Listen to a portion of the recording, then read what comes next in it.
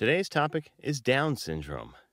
Down syndrome is a genetic disorder and the most common autosomal chromosome abnormality in humans, where extra genetic material from chromosome 21 is transferred to a newly formed embryo.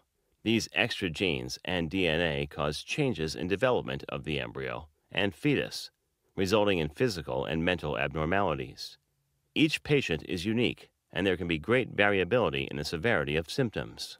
Causes: human cells normally contain 23 pairs of chromosomes. One chromosome in each pair comes from your father, and the other from your mother. Down syndrome results when abnormal cell division involving chromosome 21 occurs.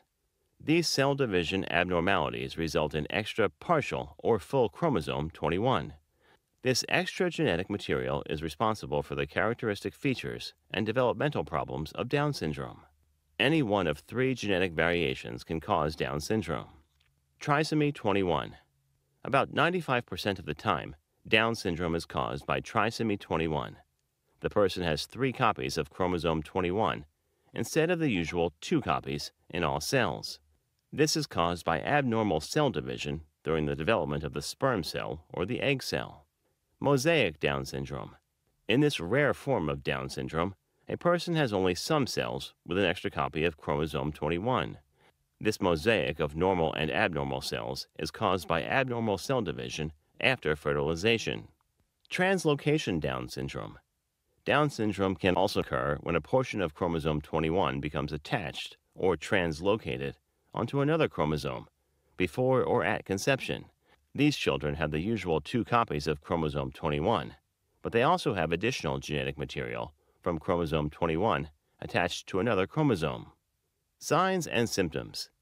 Each person with Down syndrome is an individual. Intellectual and developmental problems may be mild, moderate, or severe.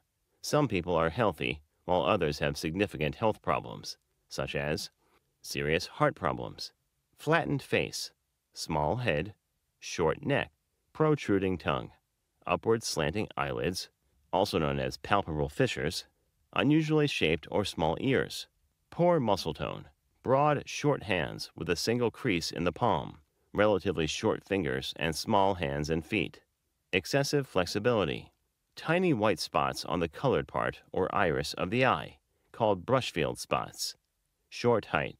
Infants with Down syndrome may be average size, but typically they grow slowly and remain shorter than other children the same age. Intellectual disabilities. Most children with Down syndrome have mild to moderate cognitive impairment. Language is delayed, and both short and long-term memory is affected. Diagnosis. Healthcare providers can check for Down syndrome during pregnancy or after a child is born. There are 2 types of tests for Down syndrome during pregnancy.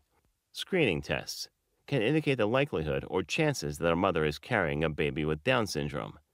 But these tests can't tell for sure or diagnose whether the baby has Down syndrome. Diagnostic tests can identify or diagnose whether your baby has Down syndrome. Chromosomal testing of maternal blood. A pregnant woman who is at risk for having an infant with Down syndrome also can have a chromosomal test using her blood. A mother's blood carries DNA from the fetus, which may show extra chromosome 21 material. A more invasive test then would usually confirm the blood test. Diagnosis of Down syndrome after birth. A diagnosis of Down syndrome after birth is often based initially on physical signs of the syndrome. But because individuals with Down syndrome may not have these symptoms, and because many of these symptoms are common in the general populations, the healthcare provider will take a sample of the baby's blood to confirm the diagnosis. The blood sample is analyzed to determine the number of the baby's chromosomes. Treatment. Down syndrome cannot be cured. However, early treatment can help many people with Down syndrome to live productive lives well into adulthood. Children with Down syndrome can often benefit from speech therapy, occupational therapy, and exercises to help improve their motor skills. They might also be helped by special education and attention at school.